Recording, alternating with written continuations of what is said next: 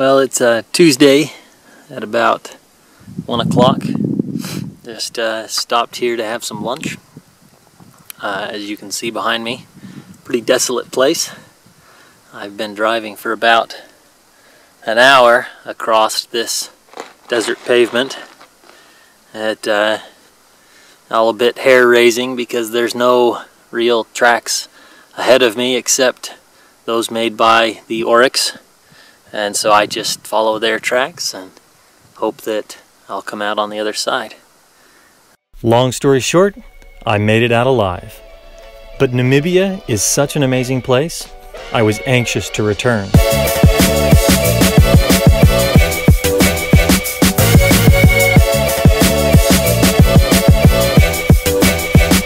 Two years later, I came back to Namibia, this time with Chris Clark and Rich Taylor.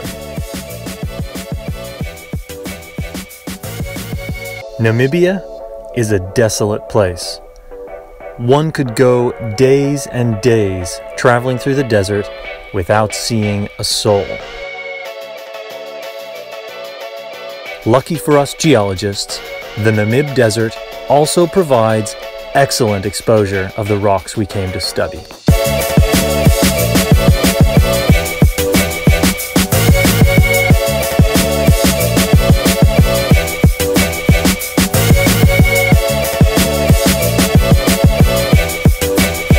And one other thing about desolate landscapes, they always have the best stars.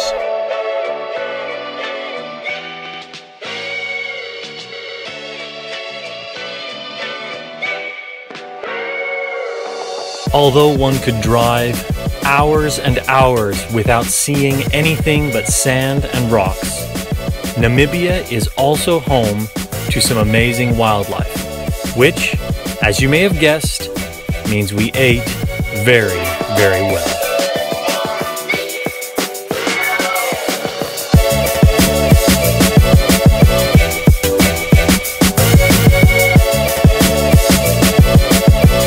Although most of our time was spent geologizing, it wouldn't be a proper field excursion without having a bit of fun.